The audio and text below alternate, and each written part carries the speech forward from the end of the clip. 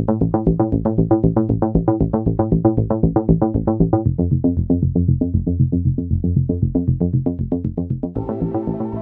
everyone, good Monday evening to you. Welcome back to Weather for Weather Geeks. How about that weekend, huh? What a amazing weekend it was. Perfect summer-like weather to get outdoors, and really, we deserved it. We had several chilly weekends in a row. In fact, when you look at the calendar view, look at the weekends before this weekend we just got done with. Highs were in the 40s every single weekend day with the exception of Saturday the 16th so far in April. But we did 83 Saturday, 84 yesterday, 83 today. We pretty much erased the temperature, kind of deficit, if you will, that we were running thanks to all the cool weather we had earlier in the month. Now we're pretty much back to average when you factor in the highs and the lows for temperatures in the month of April. Now that being said, of course, the next 5 days, the final 5 days of April will be quite a bit different than the last few days, and so we may still kind of finish out the month with cooler than average temperatures. You may be a little surprised to hear that there was a tornado in northern Ohio today. The National Weather Service office in Cleveland went out and did a quick survey of some damage in Lorain County, west of downtown Cleveland, and did find EF0 tornado damage. Now, this thing was only on the ground for less than a minute and less than a tenth of a mile, but it did do some damage to a few industrial buildings. And again, this was mid-afternoon, around 2:19 p.m., and mostly west of Cleveland. The severe weather risk across our region today has never been very high, but it has been non-zero, something that we've had to keep an eye on because there's some wind energy aloft, there's some wind shear, changing of the wind direction and speed with height, some modest instability, not crazy amounts of instability. And we're not going to close the door just yet on a feisty thunderstorm before the evening is through. All of what we've seen so far has been pretty garden variety. It's been well behaved. But looking off to the south and west, we do have a couple of claps of thunder and some lightning down near Cambridge as of this recording at 7:13. Some gusty thunderstorms moving across the I-77 corridor in southeast Ohio, again, as of this recording, and I'll be keeping an eye on this as we go through the evening. So the Storm Prediction Center outlook, severe weather outlook today, never got above that 1 on a 1 to 5 scale category. So it's always been on the lower end, but, we haven't had a severe weather threat day in a while around here with the cool weather we've had lately. So today's setup did get our attention, certainly. And what else has gotten our attention? The cold front that's heading our way as we speak. As of this recording at 7:13, 84 in Morgantown, 58 in Detroit. The cold front is crossing the I-71 corridor, the I-77 corridor as well this evening. And we will wake up tomorrow morning. Nothing unusual for late April, but certainly a big change compared to the last few mornings where it's been balmy, if not downright warm.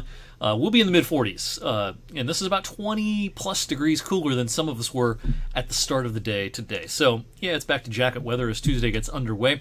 In the meantime, one last round of showers with possible thunder this evening. Showers will fade away pretty quickly overnight, and I do think as we head off to work and school tomorrow morning, we're likely to be dry. Our model here tries to spit up a few sprinkles and showers first thing tomorrow morning. Not ready to buy that just yet. I've got a dry forecast for a lot of the day tomorrow. Now, that being said, I do think there is an increased chance of a sprinkle or a shower towards the end of the afternoon and evening into our Tuesday. And temperatures will struggle. We'll be in the mid-50s at best tomorrow afternoon. And speaking of struggling, while tomorrow's kind of a slap in the face, Wednesday will be downright rude. I mean, we've had highs in the lower and middle 80s over the last few days. We're going to struggle to get out of the 30s on Wednesday. If we're lucky, it'll be 40 or so on Wednesday. And maybe, just maybe, the season's last snow flurries may be seen, especially in the morning on Wednesday. It looks pretty bright at the end of the week. We'll be firmly in this dry air mass coming in from the north Thursday and into Friday. Even Saturday looks fairly sunny. So I think we're going to string together a few pretty bright days in a row as temperatures will start to rebound. Now, if you went out and got some hanging baskets in this warm weather we've had over the last few days, you're going to want to cover those or bring them in Wednesday night, Thursday night, Friday night. We're going to be talking overnight lows below freezing with frost and freeze concerns. In the meantime, the daytime hours, a slow moderating trend. 51 Thursday, but then 57 Friday, and back to normal by the start of the weekend. Mid-60s on Saturday. Small chance of a shower Sunday. Most of Sunday should be rain-free. Actually, this isn't bad. Upper 60s to around 70 for the first couple of days of the month of May. So compared to the average, here's a look at the next 10 days. 23 below average on Wednesday. I think as we head into the month of May, the overall pattern may not be as cool as it looked like 5 or 6 days ago. Now, it doesn't look very warm either. But as we've seen, in a relatively benign month of April temperature-wise, when you factor in all 30 days, we had our peaks and valleys. I think we're going to have the same thing in May. Every day is not going to be chilly. We're going to struggle to see the kind of summer-like warmth that we've seen over the last few days. But it does not look like anything remarkable temperature-wise, at least for the first week to 10 days, and perhaps even beyond that. And embedded in that kind of ho-hum pattern, yeah, there can be a day or two where it gets pretty warm. There could be a day or two where it's pretty chilly. But sustained abnormal temperature regimes, that does not seem very likely as we go into the month of May.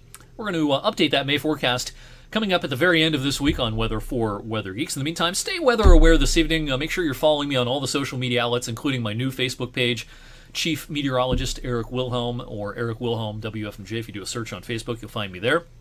I'll keep an eye on some of those showers and storms to our west, and then, well, no more storms. It's back to the chill for a few days. Again, thanks for watching. I'll see you right back here on Tuesday.